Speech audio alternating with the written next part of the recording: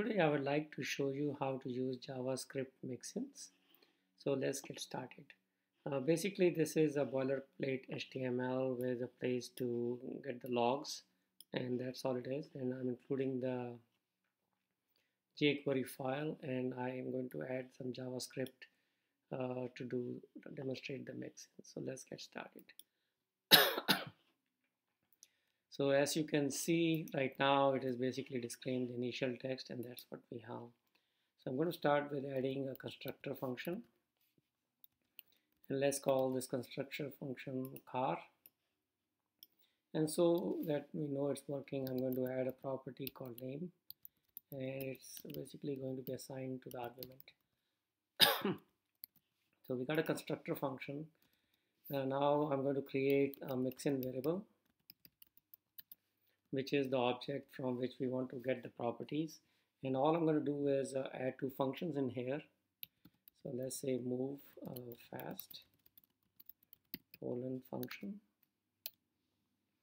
This function basically takes no arguments, nothing at all, for demonstration purposes. And all it is going to do is take the logs and append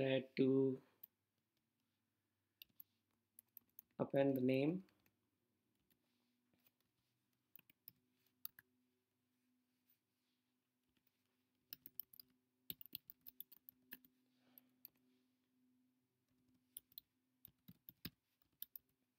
it's called moving fast, and here is the function.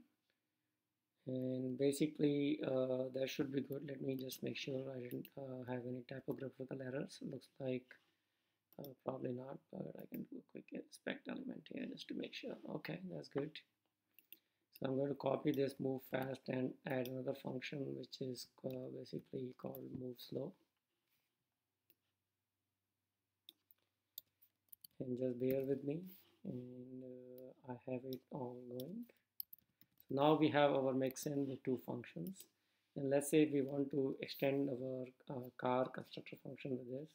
So what we can do is we can use the jQuery extend function. First parameter we need to specify as true to do a deep copy, and here I want to specify the prototype.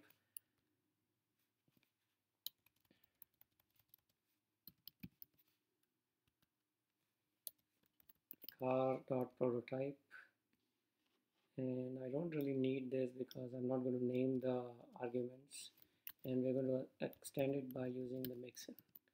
So now our car constructor function should have these extended functions.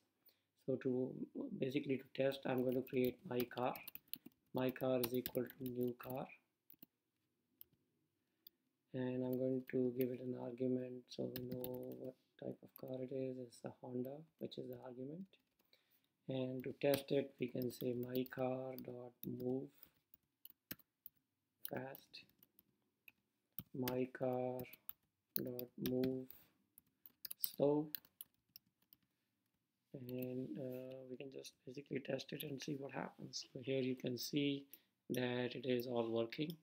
The mixin, so it has the name of the Honda, and it has also the functions.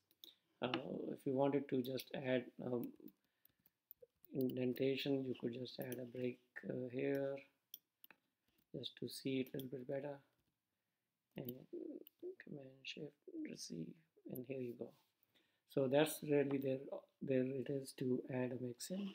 If you want to learn about this or other things, you can just go to my website gaurassociates.com and go into HTML5 or JavaScript. Thanks for your time.